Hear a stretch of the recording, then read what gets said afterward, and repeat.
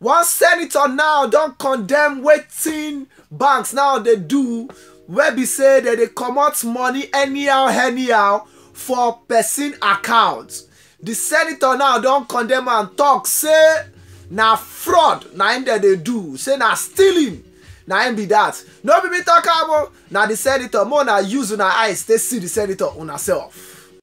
Mr. Speaker, seriously, I heard some people today complaining that somebody with a capital of 300,000, he is feared to keep that money in his home. He take to the bank.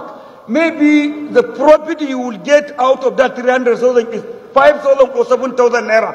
The bank will remove 15,000 for the deposit. Mr. Speaker, if we look at the situation, Mr. Speaker, people are suffering in this country, and now we are going to the CBN now are trying to become a robbers. Definitely, Mr. Speaker, if CBN will post this, how can you, Mr. Speaker, just you take your money, your own money to the bank to keep? Bank will remove when you just to remove something because we keep the money. Mr. Speaker, people, this money is very. Honorable Kaza, it's called handling charges. Handling charges. Mr. Speaker, there is handling. They are reducing the charges. Constantly, there is charges already. Whenever you put money in the bank, they will remove the charges, and monthly they will remove withdrawal percentage every month. Already there is that withdrawal percentage and others.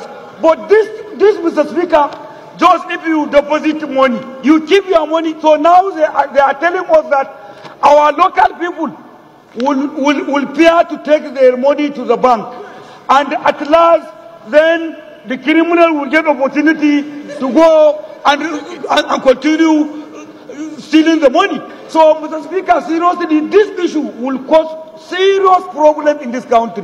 That is why we must call the attention of the CBN to stop this implementation. Now, Mr. Speaker, they said, if you are withdrawing 500,000, above 500,000, there is charges. Of course, since we need the cashless policy in this country, that policy is good. If you need more cash, you pay.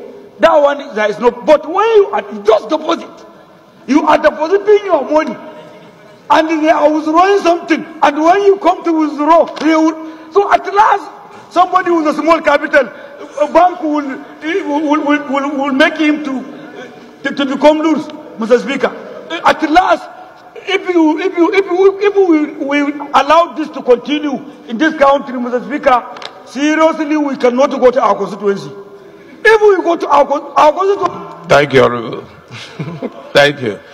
Thank you.